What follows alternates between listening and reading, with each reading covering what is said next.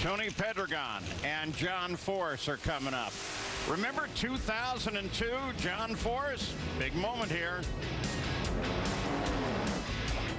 Yep, 100 wins then. Now he is looking to set a national record. He may be able to do it if he can back it up. At the same time, why not just add another winner to it? Back at Houston Raceway Park, the O'Reilly Auto Parts Spring Nationals, part of the NHRA Full Throttle Drag Racing Series. John Force, Mike Neff puts him right where he wants him, ready to go for a national record. He needs the backup. The number he needs, 406 with a 1. There are the records now. 402 with the 3. That's the current record, as you said, a 406 with the 1 to back up that 402 with the 1. Now he can run 406 with the 1 or quicker and get that, but I can't believe that they would be going for the record on this particular round. They got to get around Tony Pedregon. They can't take him lightly, even though Tony's been struggling on paper. You think Tony doesn't have much of a chance, and I got to believe that they're just not going to go out there and push it too hard. But John, I mean, he only went down the track 2 out of 4 runs, so they got to be careful.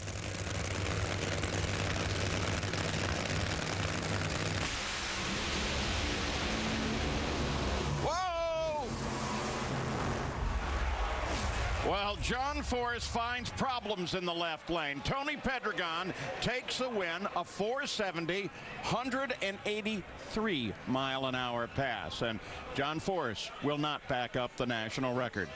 Imagine Caps is breathing a little easier now. Well, and I can guarantee you, I mean, John Force did not smoke the tires because they were going for the national record. There was no way.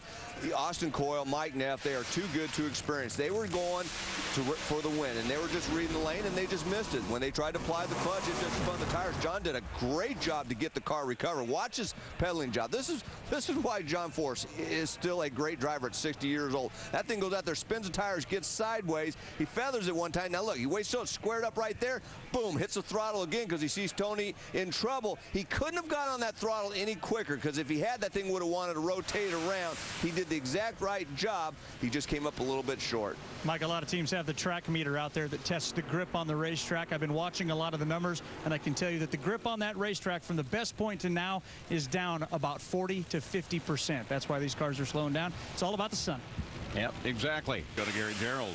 Not often that a number 16 beats a number 1, but that was the case when Tony Pedregon knocked off John Force. We talked earlier this morning. You were talking about some changes you were considering. I know it wasn't the greatest of runs, but did you have some kind of an inkling you might be able to pull this off? Well, because the conditions changed, and, you know, if the conditions were cold, we felt we could have made the correct adjustments, but you know, when you're John, I think their team knows that our qualifying position wasn't reflective of what these teams are capable of doing. So 2 snap-on cars into the second round. It's still Force. You know, he's hitting his licks right now. We have not been, but it's not about qualifying. It's what you do with it, and that's a big win. It gives us another opportunity to fix the car, because it's still not doing what we want it to. But you give us enough kicks at this thing, we're going to get it right. Thanks.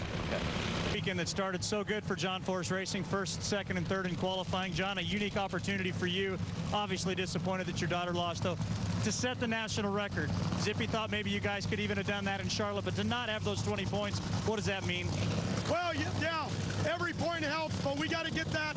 You can't race that way. That's why this morning I was joking around, playing with Schumacher. I don't want that in my head. My job is to win every round. The national record should be the last thing on your mind. If the track is there, you go for it. It wasn't there. So what we did was we tried to win. We couldn't get the job done.